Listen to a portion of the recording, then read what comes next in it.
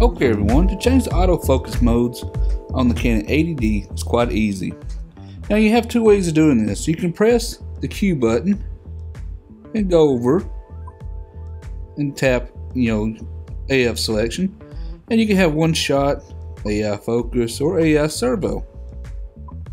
Okay, and of course you can move with the directional pad as well to choose which one you want.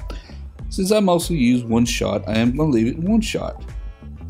Now you can either press the menu button to return, you can press set to return, or you can just press the little button on the screen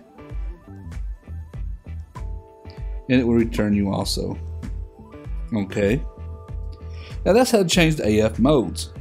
Now there's another button you can press to change the focus points on the EOS 80D. Now the EOS 80D has 45 focus points, so you can press, the easiest way is press the AF point selection button on top of your camera.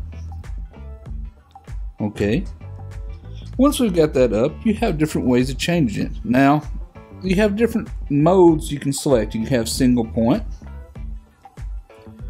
you can have multiple points, gives you a little cluster of AF points to choose from. You have zones, you can choose the zones,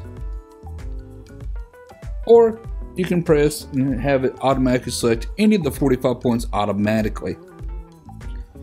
Okay, now if it waits a few moments, you keep noticing it goes back to the regular menu screen. It does that automatically. Okay, now I keep pressing the AF point button, you keep pressing it, automatically switches between these two, kind of rotates through them. Now let's go over here to manual selection. Now you can select any of the AF points by using your directional pad. Of course, you can also use your finger, but I find the finger more cumbersome. It's easier just to use the directional pad. Okay, now you can use the wheel here to go up or down, or the wheel on top next to your shutter button to go left or right. But like I said, I prefer the directional pad. Of course, anytime you press set, it automatically goes back.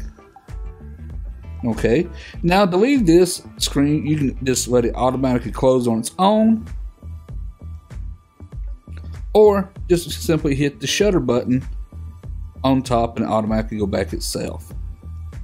Now, of course, if you want to press your finger on top, you could. This works great if you want to have change your AF points, clusters. Like I said, I don't like the finger too much.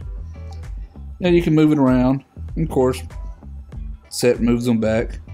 And of course, you can press zone here.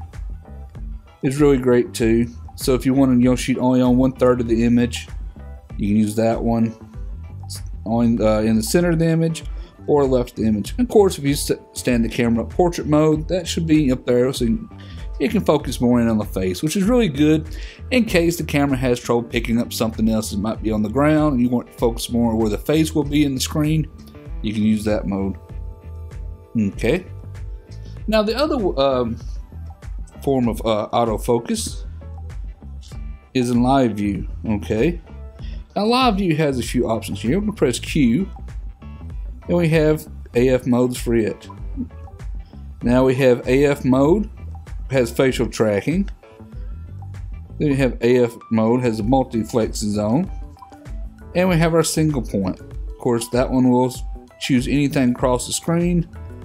This one's better for tracking people or especially faces. I love this in portrait mode.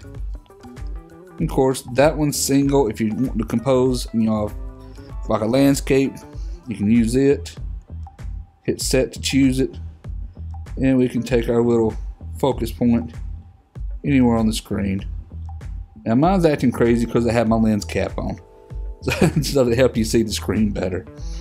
Okay, like I said, hit the Q button, choose it there. Facial tracking, hit set, you're good to go. And if the face happens to pop up, it'll track it just as well. Well, that's how to change the AF modes and AF point selection on the Canon EOS 80D. So I hope everybody found this video helpful. If you do, how about hitting the thumbs up button? Thumbs up's always highly appreciated. If you're not a subscriber to my channel, be sure to subscribe. Subscribing is free, it's for you, and let you know when I release more videos. Until next time, everyone, thank you for watching.